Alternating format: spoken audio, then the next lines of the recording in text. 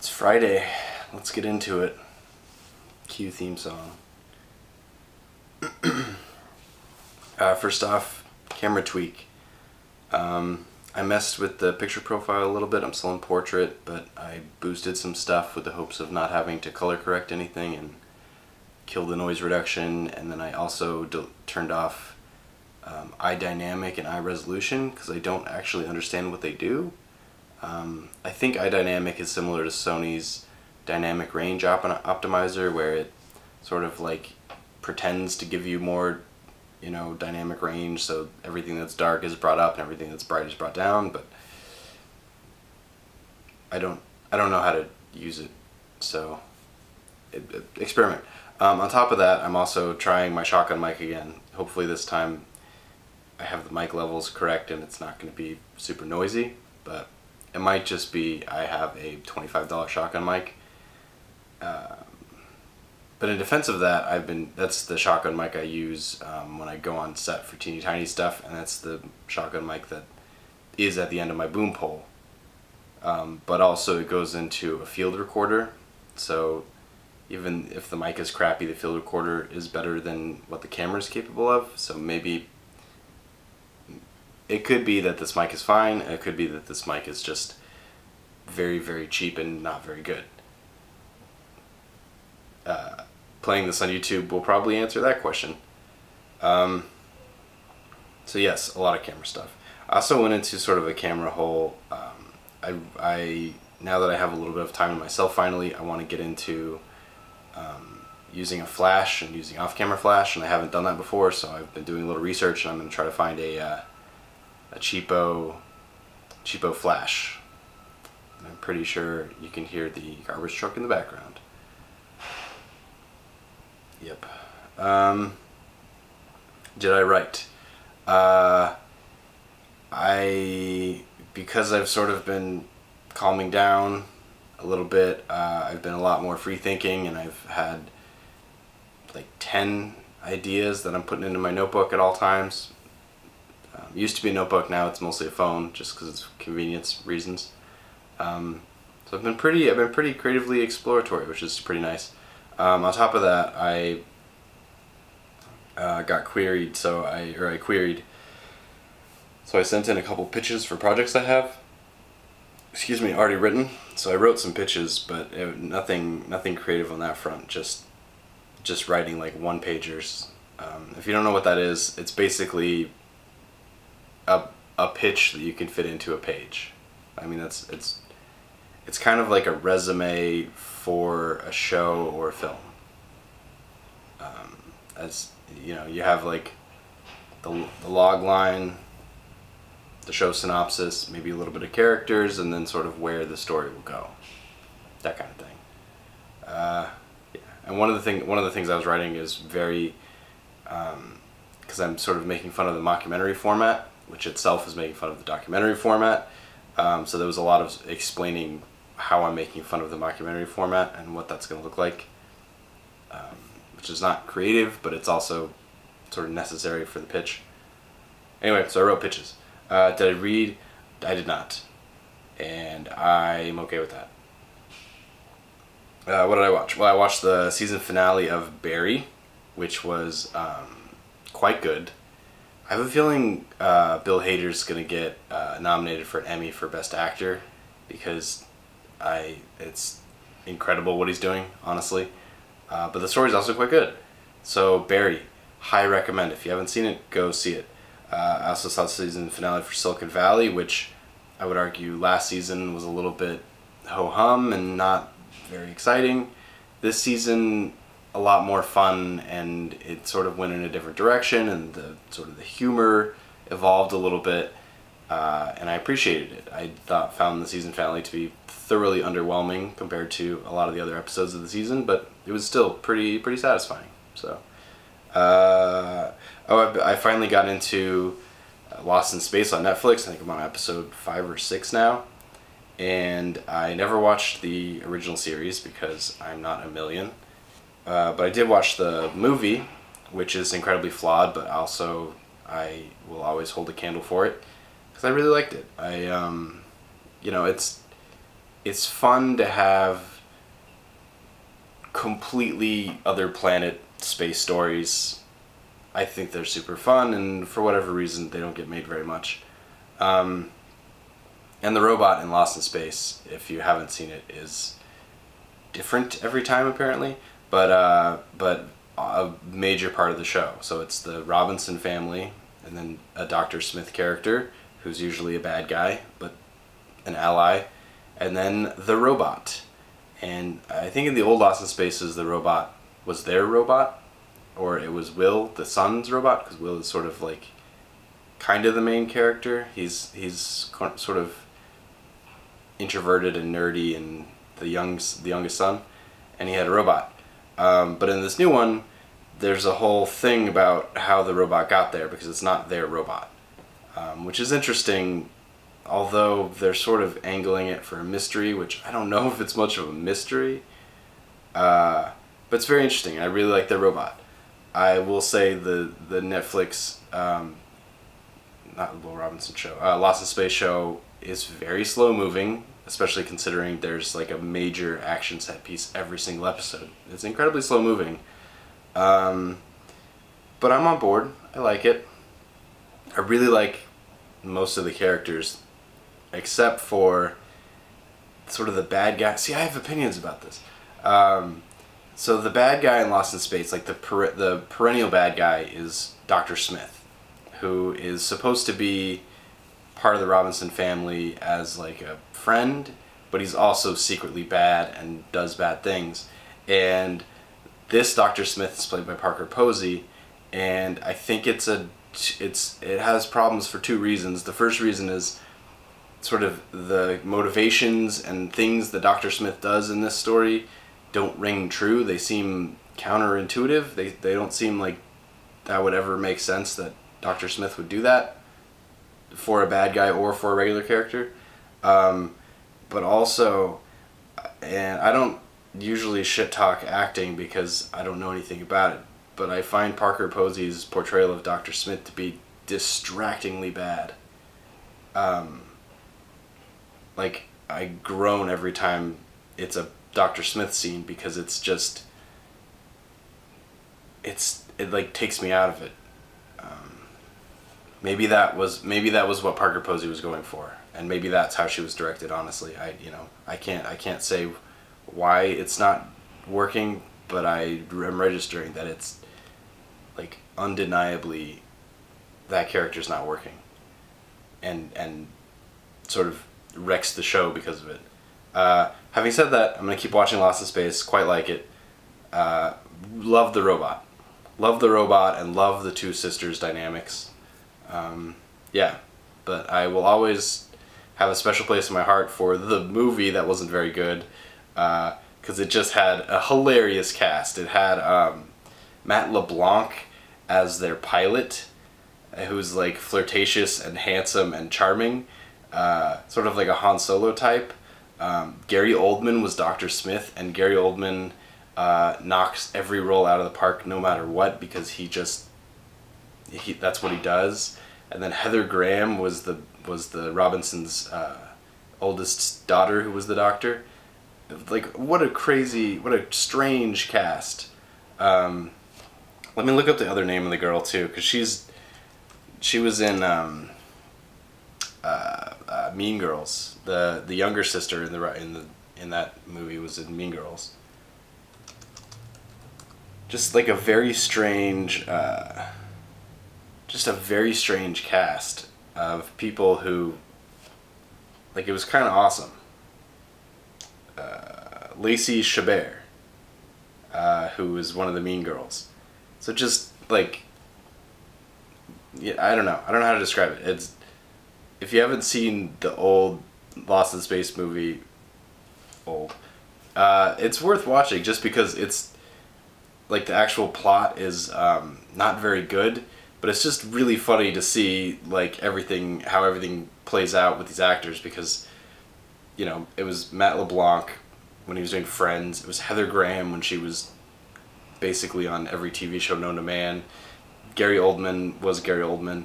It was just like a weird moment in time, and somehow this very strange pretty Hollywoody movie got made.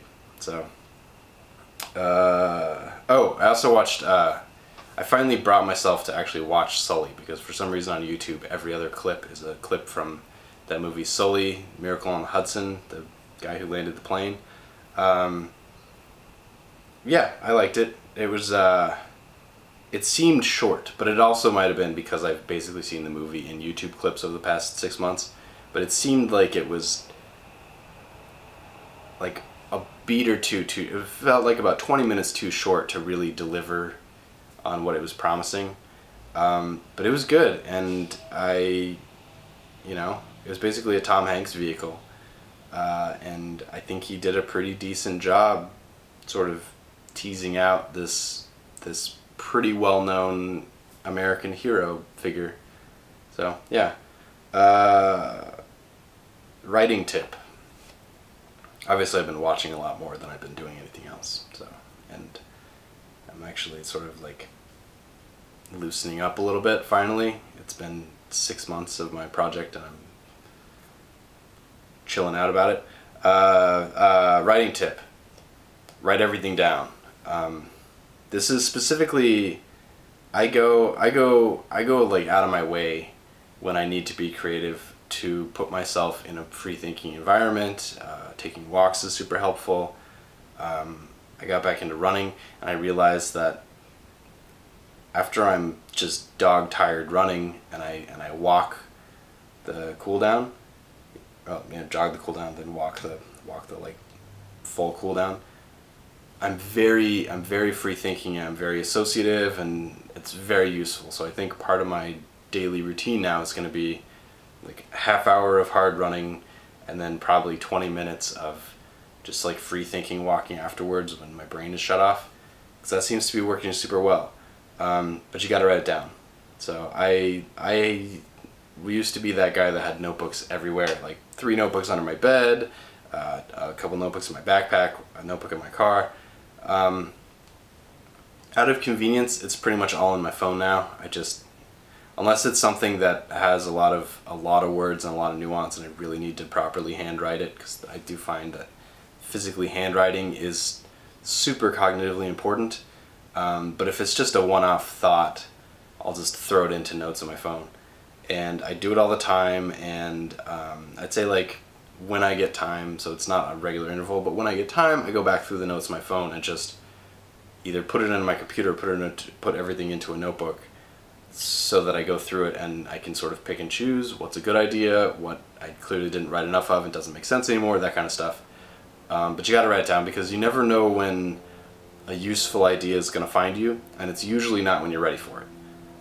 If you sit down and be like, here's ideas, that's definitely not how I experience getting ideas. It's usually I'm stuck in traffic screaming at the car in front of me and stop traffic, and then I go, oh, I have an idea.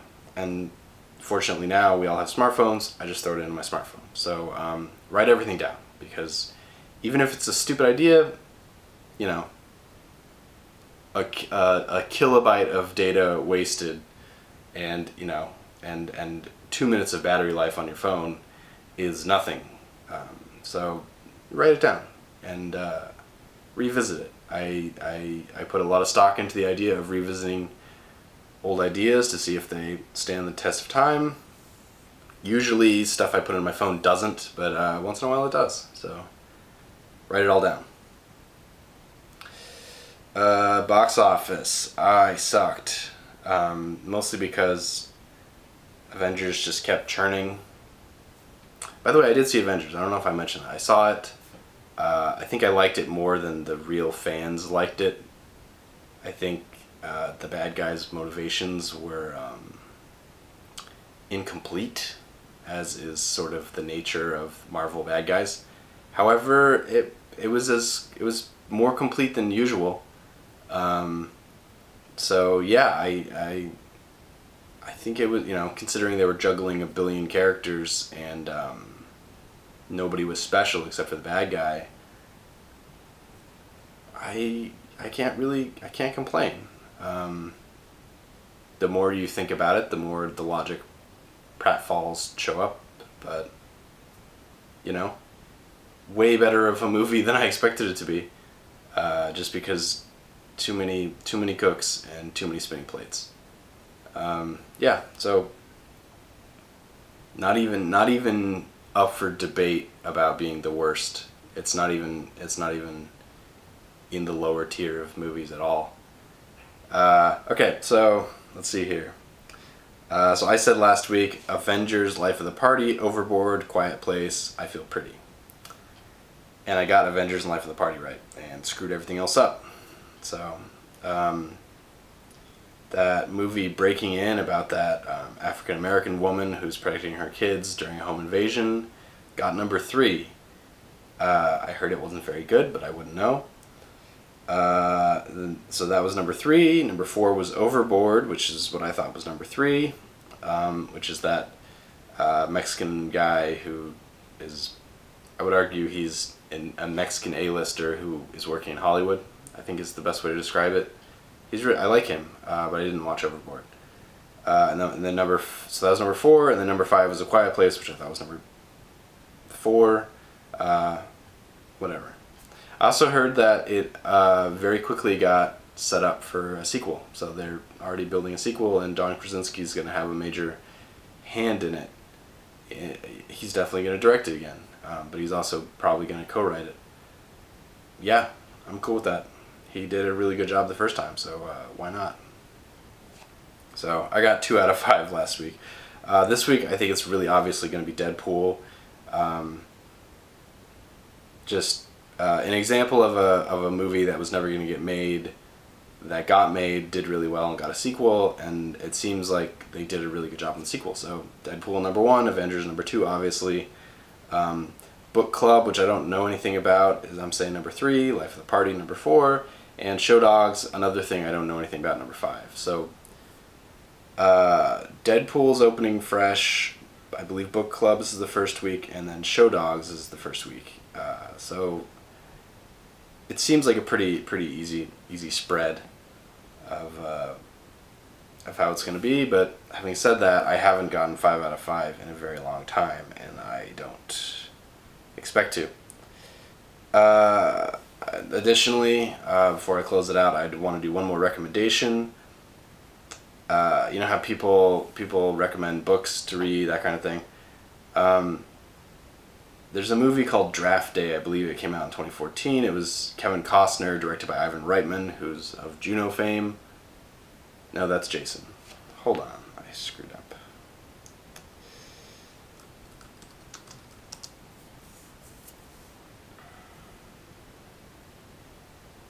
One second. Oh, okay, I screwed up. So Jason Reitman, Ivan Reitman's son, directed Juno. Ivan Reitman directed Draft Day. Draft Day has a weird history, and I don't know it fully. By the way, Ivan Reitman does everything. He's known for Ghostbusters, and then more recently Up in the Air. Like he's a big deal. But he directed this little tiny independent movie with Kevin Costner, and Chadwick Boseman is in it as a football player, which I kind of bought, actually. But it's about football, and of what I sort of gleaned, this script, Draft Day, made the Blacklist, which is, if you don't know about it, you need to Google the Blacklist. It's sort of the Hollywood assistants' top list of what they're reading, with sort of the winking acknowledgement that these movies don't get made. Having said that, there's been like 100 movies off the blacklist that went into production. Like, they actually do get made because of the notoriety and the internet now. Draft Day was number 1 on the blacklist, I believe 2012. Either 2012 or 2011, like right when the blacklist started officially. And so it was technically a very good script. And then it went into Turnaround, even though Kevin Costner was attached and Ivan Reitman was attached. They finally got it made, and even as they were getting it made, it's about NFL Draft Day. It's about American NFL Draft Day. But it's basically a character story about the owner or the team manager of the Cleveland Browns, So the guy who sort of controls the salaries and everybody and hirings, played by Kevin Costner. It's his responsibility to, turn things around for the team in the form of the NFL draft, which is a little hard to buy in that the NFL draft is like, the more you know about it, the more I could be proven wrong, but it's notorious for drafting the wrong players that end up staying. The example that I can think of is a few years ago, this kid, Johnny Manziel, far and away the best player in college football in his day. He was an entire level above that.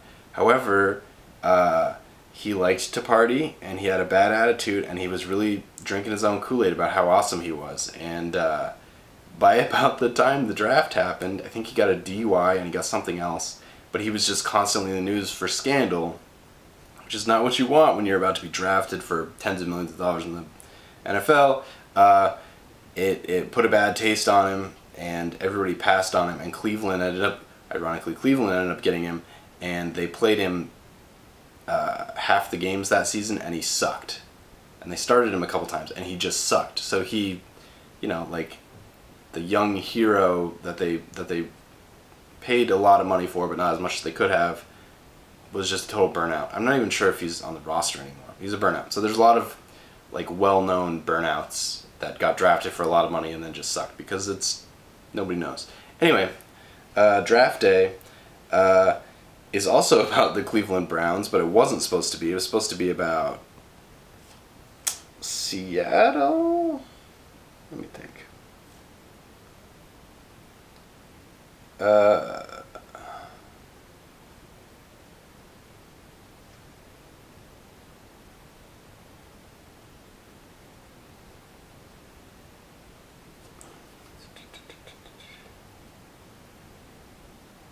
I don't know. Anyway, it wasn't supposed to be Seattle, or it wasn't supposed to be Cleveland. It was supposed to be somebody else. But so it was about whatever this team was. I should have done more research. I had it the other day and I lost it. But it's basically from the point of view of the Cleveland Browns manager, as he's trying to sort of put all the chess pieces in place up until and through draft day, day one of the draft, in order to turn his team around. And so it's him and his office staff and the team coach, and then some of the main players, and then also there's like they're throwing it to other teams in other cities who are also coordinating, because it's one big sort of like poker game,